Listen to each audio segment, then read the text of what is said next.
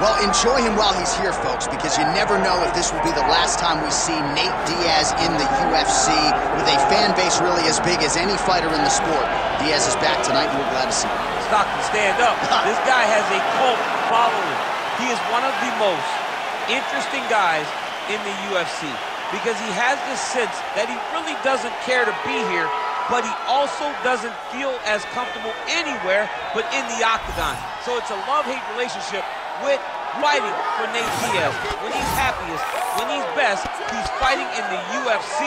A guy that boxes, unbelievable, but I think it's the attitude of Nate Diaz that has made him into one of the biggest stars that we've ever seen in the octagon. He had a couple of life-changing paydays against Conor McGregor, the win at UFC 196, the majority decision loss at UFC 202. Which to this day he says he won, right? He thinks he won that fight. But one thing goes without saying, and I'll say it anyway, when Nate Diaz fights, the world is watching, and that is the case.